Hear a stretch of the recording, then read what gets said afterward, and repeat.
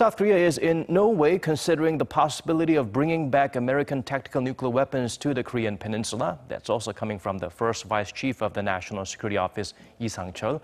He reaffirmed such redeployment is not and will never be reviewed by Seoul as an alternative in the face of growing nuclear threats from North Korea.